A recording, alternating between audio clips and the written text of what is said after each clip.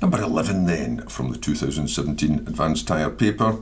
Here we go, use logarithmic differentiation, 5 marks here, and this takes you beyond the halfway mark, the half mark.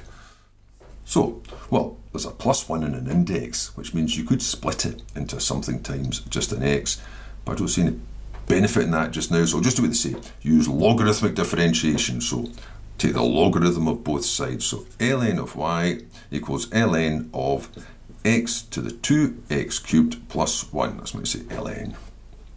And the handy thing about that was, by applying the logarithm, you can get at this index that was sitting up there, hiding up a tree. So, out it comes to the front, where you can get at it, so it's that times ln of x. Now you can differentiate both sides.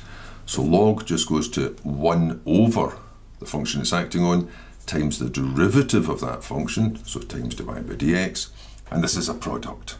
So this part first. 6x squared and 1 disappears, so it's just 6x squared times the log n. Now this has been done, so it just waits while this gets its shot at being differentiated, and that just goes to 1 over x. Well, to get to y by dx, I just need to get rid of that y now. So putting that over the other side. So keep this together just now. Ooh, that's a lot better. 6x squared ln x plus, now that's all over x, I'll just leave it that way, 2x cubed plus 1 over x, multiplying by y, but I'm not going to write another line just so I can write y times it. Well, let's shade you in while we're at it. Y is equal to this, so that's x to the power 2x cubed plus 1. Yes, another equals, because there's something I can do with that. Now I can use that business. X to the 2x cubed plus 1 is the same as x to the 2x cubed times an x.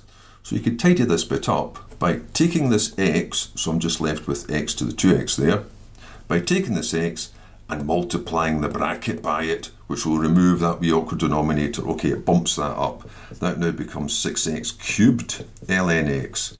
But at least that part just becomes 2x cubed plus 1.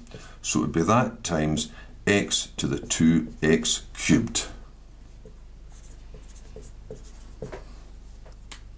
Now, it's a 5-mark question, so I don't know if they're actually expecting you to end up with this result, or whether they'd be happy just to leave you with that for the 5 marks. I've got a suspicion that they might be looking for this because of that extra little +1